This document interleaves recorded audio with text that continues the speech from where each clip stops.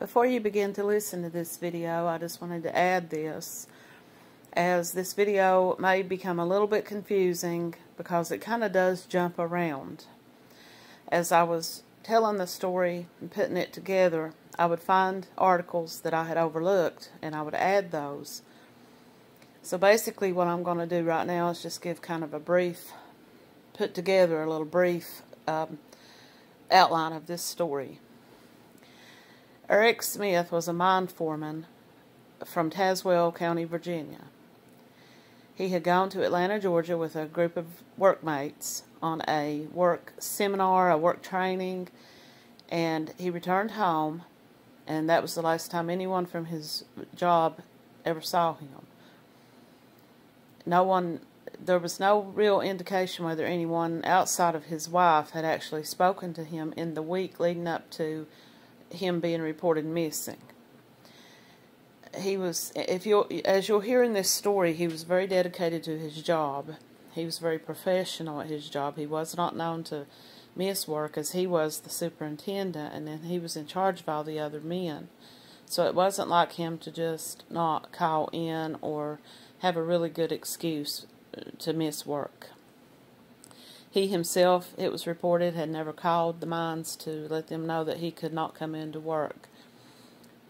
From what I was able to gather, they received one phone call from his wife in the first couple of days after they returned back from Georgia, and she told them that he was not feeling well, that he thought maybe he was coming down with the flu, and that he was not going to be coming into work. Now, he did not work for the next 6 days. On the November the 8th or the 9th, it was reported by his wife that he started to feel a little bit better and decided that he was going to go out into the woods to deer hunt. And he had a tree stand about a mile from his home, so he said that he was just going to go out there and spend a little bit of time.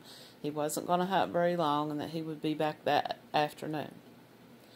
According to her, because this is the only person that reported having spoken to him, I don't know if anyone in his family or anyone in any of his neighbors reported seeing him or speaking to him in the days from the time his friend dropped him off after they returned from the airport from this trip and the day that he was reported missing.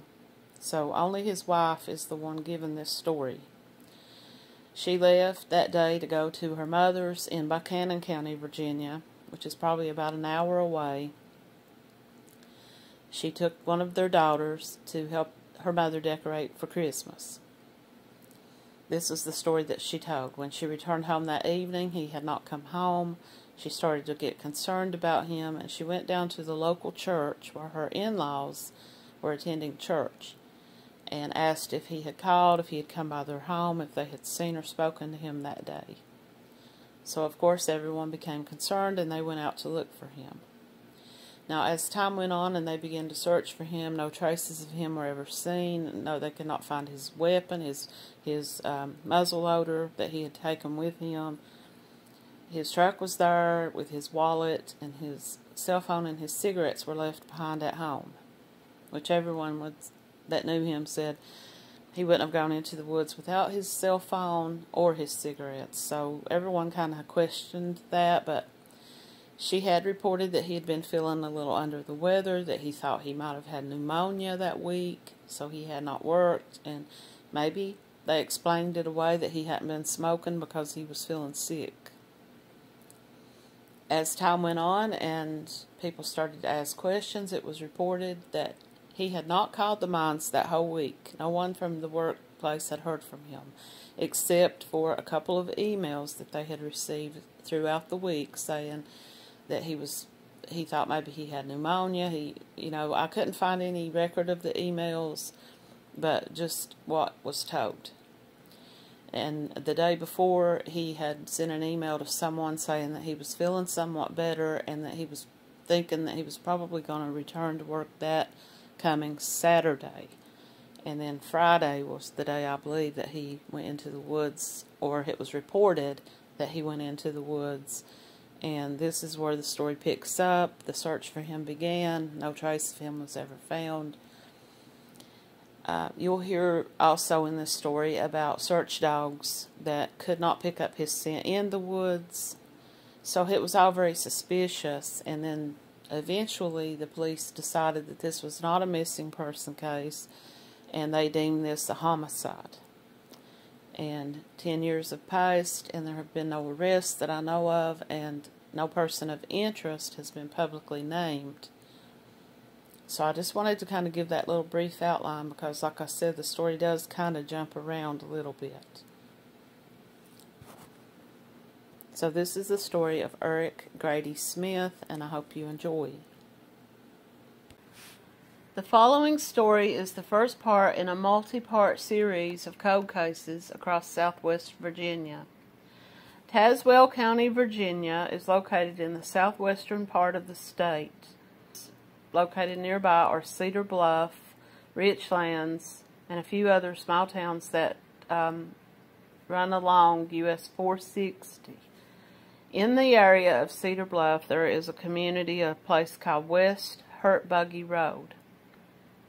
On November the 9th, 2013, 41-year-old coal miner Eric Smith left his home, according to his wife, to go hunting. He's never been seen since.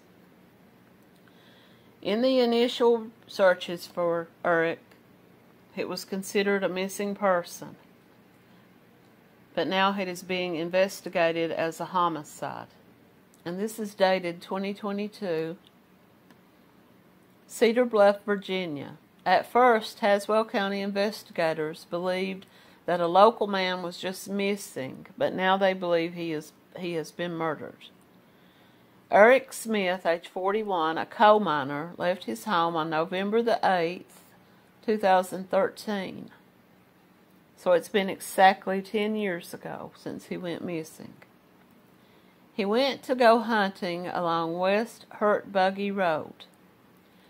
He reportedly took his rifle, but he left behind his cell phone and cigarettes inside the house and left his wallet in his truck.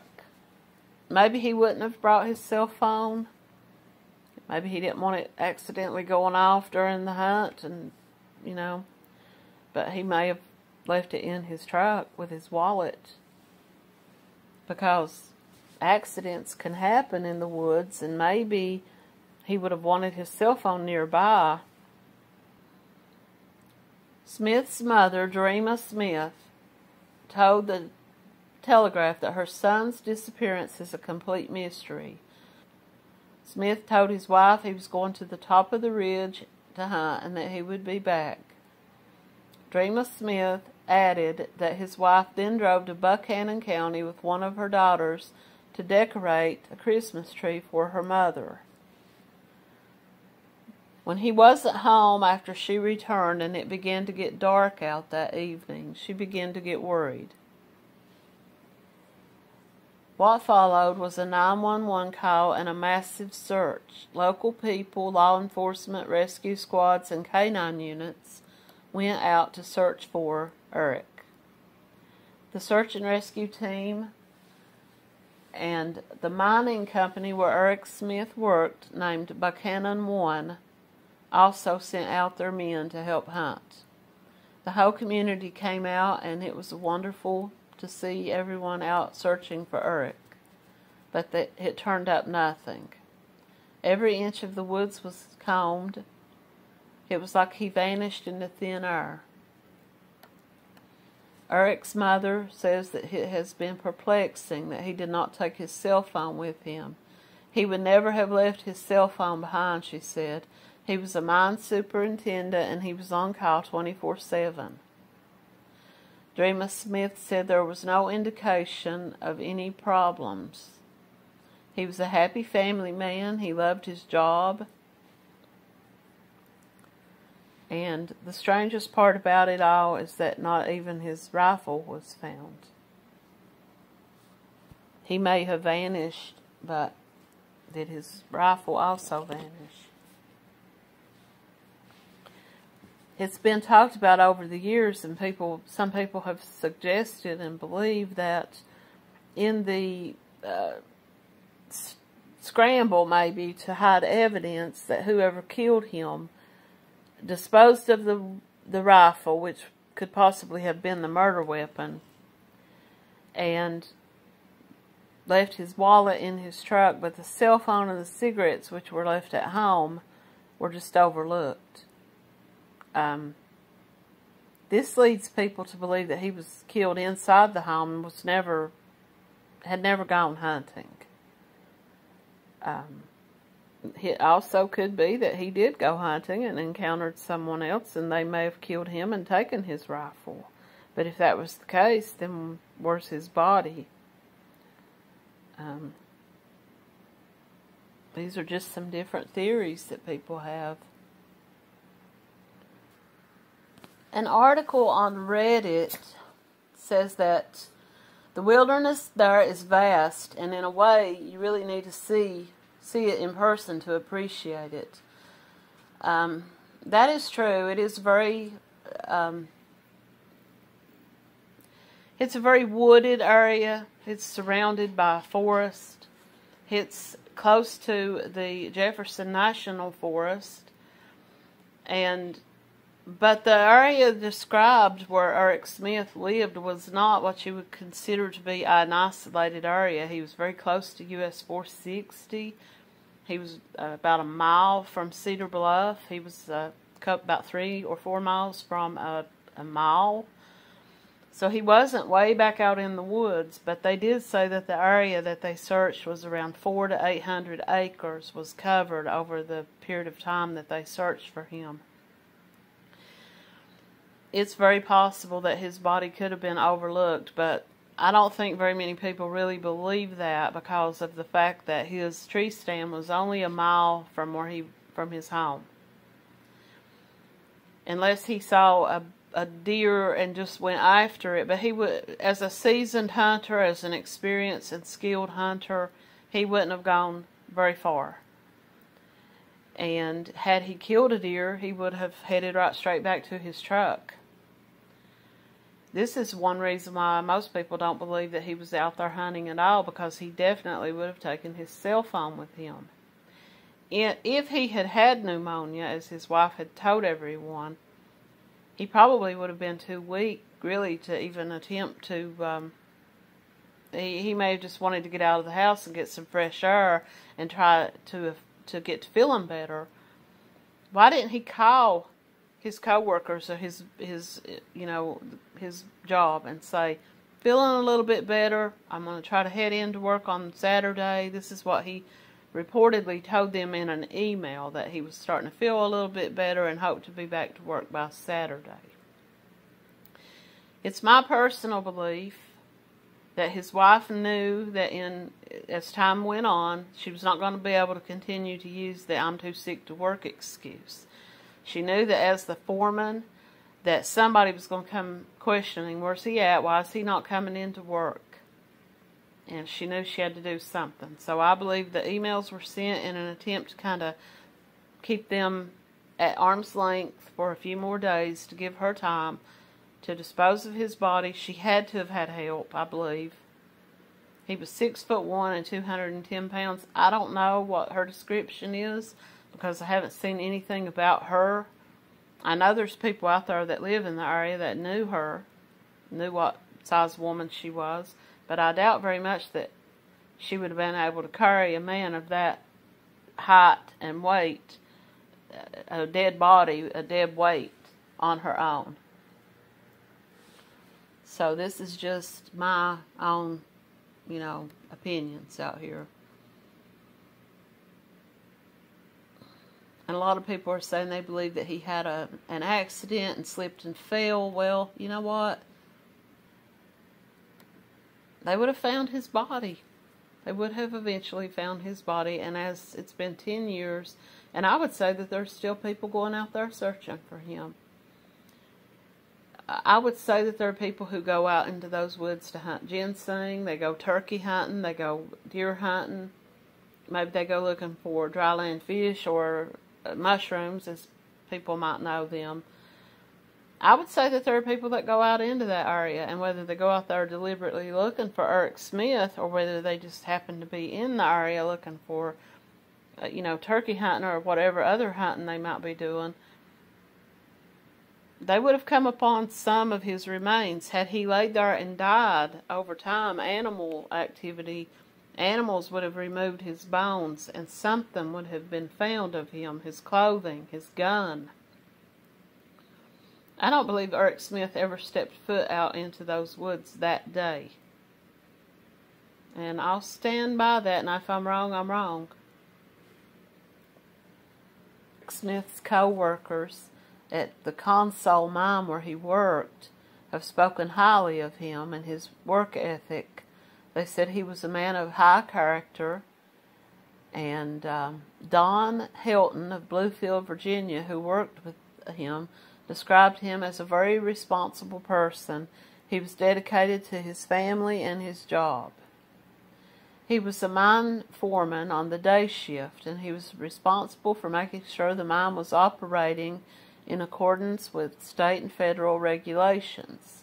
If there was a violation or something not done properly, he was the person that the inspectors would come to talk to.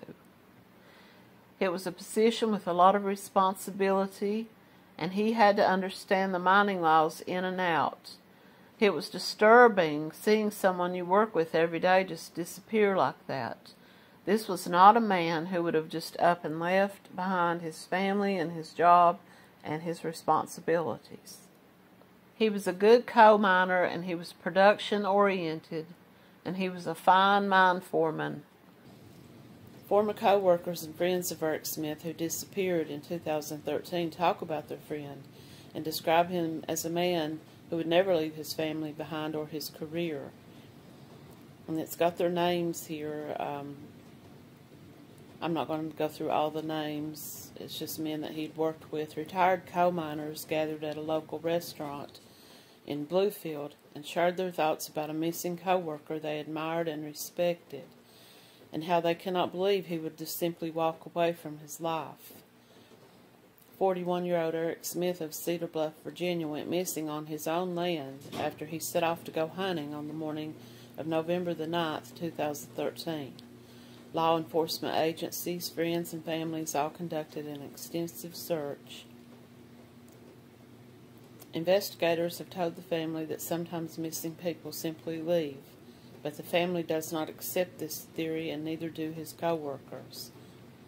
And neither do I. And I've talked about that in some of my other stories that I've covered where the police will say that. Maybe he just walked away. I don't think so. I don't think this was the kind of man who had a reason to walk away. Not from his job, not from his career, not from his pension and his insurance and everything else that his job offered him. If he was having trouble in his marriage,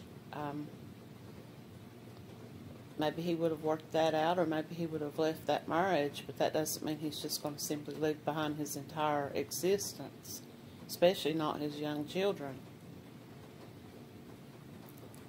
It just says here, some of the men talking about him said he was always the first one to arrive in the morning and usually the last one to leave.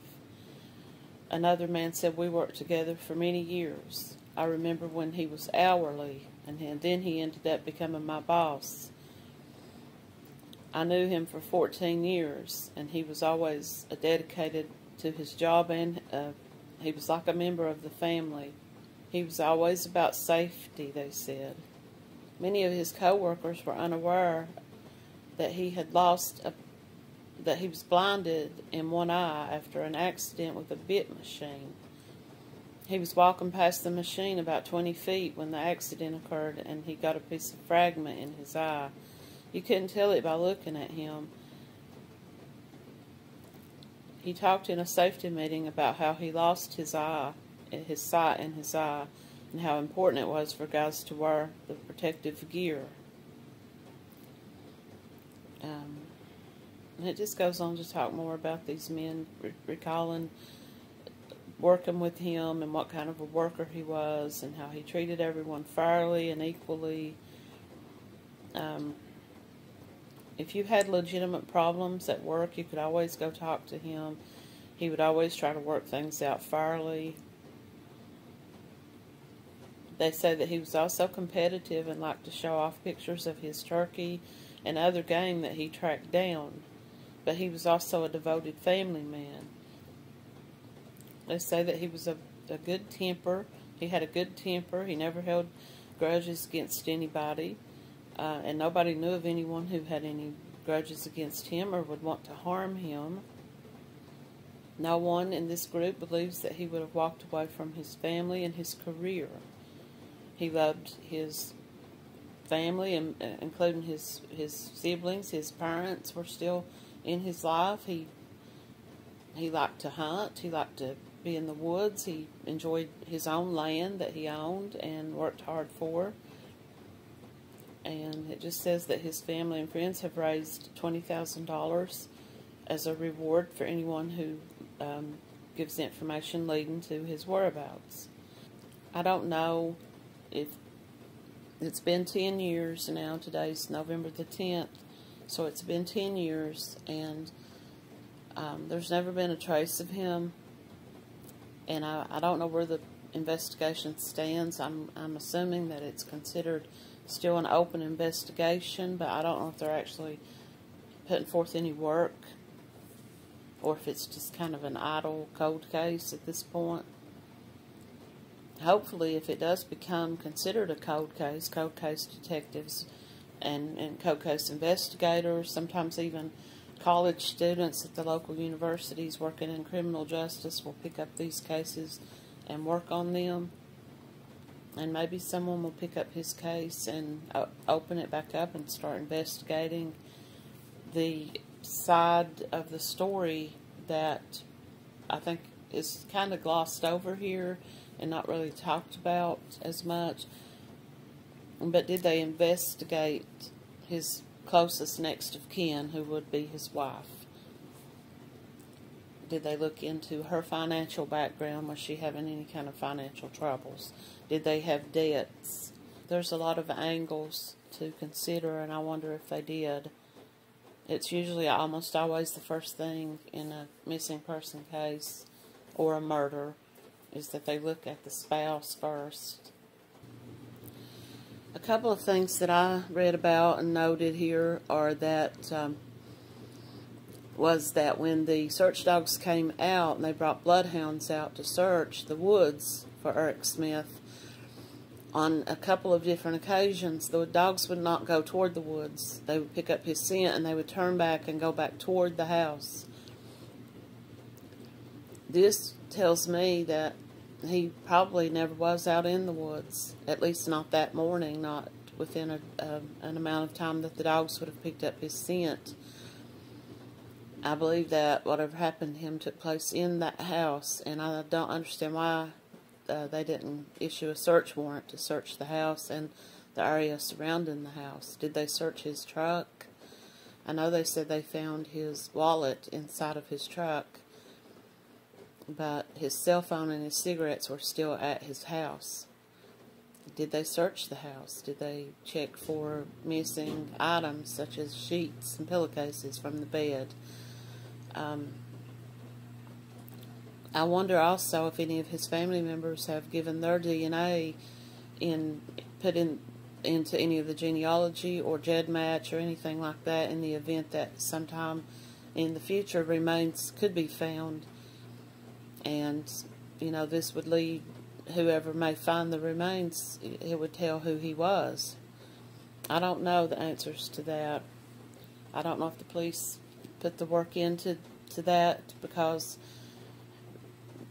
what I read was that family members had asked for outside law enforcement, maybe Virginia State Police and others, to get involved in this search investigation. They did say that it was now being investigated as a homicide, but they didn't name a person of interest. If they did, I couldn't find any article about it. Because of this, Helton says that he has suffered recurring nightmares. he plays these memories over and over in his head, wondering if there was something going on that he overlooked. I think back to the last time that I spoke to Eric. We shared a ride from the airport near Bristol to Claypool Hill after we returned from a week-long class in Atlanta, Georgia. Our small talk was nothing much, just two coal miners talking about coal mining and our families and the weather. We talked about how warm it was in Atlanta and coming back to Virginia to the cold. I was never one to get too personal with coworkers, even though I admired Eric and enjoyed our conversation. Eric was dedicated to his family. He was an intelligent coal miner, an excellent supervisor. I respected him as a person and as a co-worker. But that wasn't shared on our ride to Claypool Hill. Who could know when I dropped him off into the loving arms of his wife and daughter that that would be the last time that I would ever see him? Eric Smith left his Cedar Bluff, Virginia home at around 10 a.m. on Friday morning, November the 8th, 2013. He planned to spend the morning hunting on his own property and told his wife that he would see her later that day. He had a deer stand located approximately 1 mile from his home. Shortly after Eric left, his wife and one of their daughters traveled to Buchanan County to spend the day there with her mother. They returned to the home later that evening to find that he had not come back home. He hadn't been feeling very well in the last few days, and he felt like he was maybe getting the flu. His wife was concerned when he wasn't home as the sun began to set. He told her that he wouldn't be gone long, so she started to get worried about him.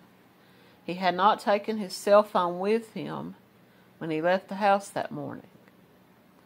As darkness fell, Eric's wife grew more concerned. She knew that Eric's mother was attending Friday night church services nearby, so she drove to the church to ask if she had spoken to him. As soon as she saw her daughter-in-law come into the door of the church, she immediately knew that something was wrong. Everyone and she and family members immediately left the church and drove straight to Eric's house. People from the church also went along. Everyone was going out into the woods to search for Eric. Temperatures had been mild that day, but as the darkness fell, the temperature began to drop. Authorities immediately launched a search for Eric. Police officers, firefighters, and local volunteers searched the property. But as Friday night fell and it got darker, no trace of him was found. Eric had been wearing the standard camouflage hunting gear. Smith is described as a white male, 6 foot tall and 210 pounds, with brown hair and brown eyes. If anyone has any information, please contact the Virginia State Police at 276-228-3131. Christmas was a sad and difficult time for the Smith family as they continue to worry about their loved one. His absence during the holidays only made things more concerning, as he would not have missed out on celebrating Christmas with his family.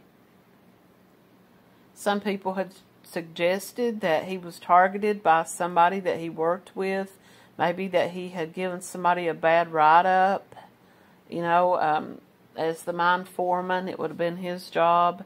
Others have suggested that he might have been targeted because somebody wanted his job.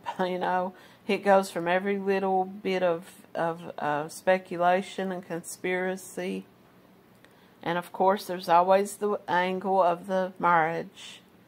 Was his wife having an affair? Was she out for did he have a large life insurance policy? It says here that Smith carried a muzzle loader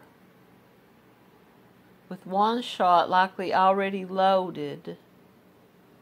So police brought in dogs that could detect that muzzle, it's like a gunpowder, instead of just like cadaver dogs or dogs that maybe would just search for a person. They brought in dogs that would be able to kind of sniff out that smell of that gunpowder to see if his gun had been fired in any certain area. Sort of like explosives, because the muzzle loader, for those who don't know, uses like black powder. A lot of people call them black powder rifles, but it just says here that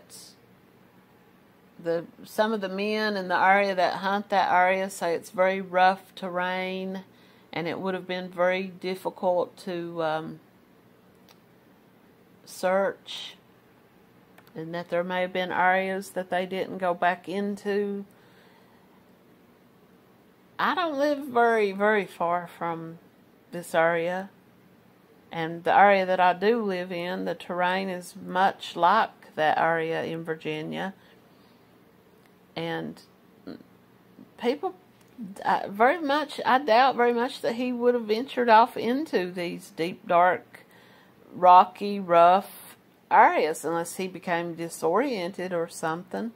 If he was 1 mile from his home and he had a tree stand, more than likely he would have gone and sat in his tree stand, and he may have got out and walked around for a while. If he saw a deer, he might have tracked it for a while. But scent dogs would have been able to pick up his scent, and he probably wouldn't have gone very far anyway. I don't think that this man would have tracked a deer for, very, very, very deep into the hills. Some people suggest that maybe he was accidentally shot by another hunter and it was covered up.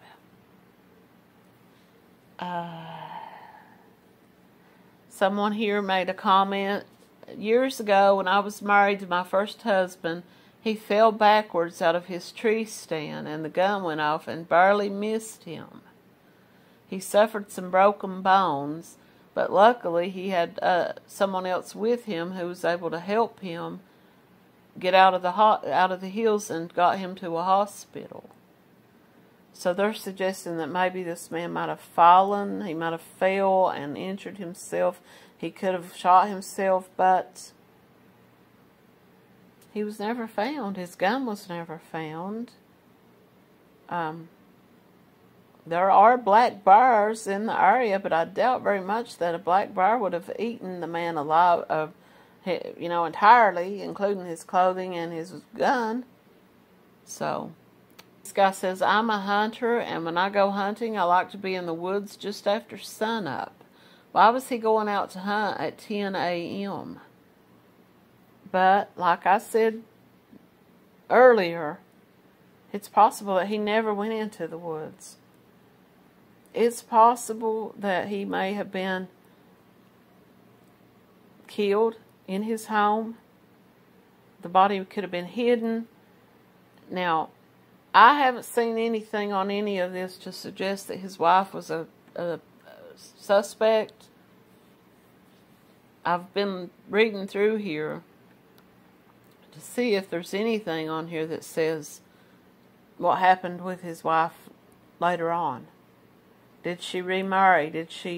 Was it ever talked about that maybe she possibly was having financial problems? Did she collect a large life insurance policy on him? His mother believes that this was no hunting accident. She believes that someone knows of his whereabouts. She hopes that someone will contact the authorities with the information. This person says the Cedar Bluff Sheriff is a man that I've always have thought highly of.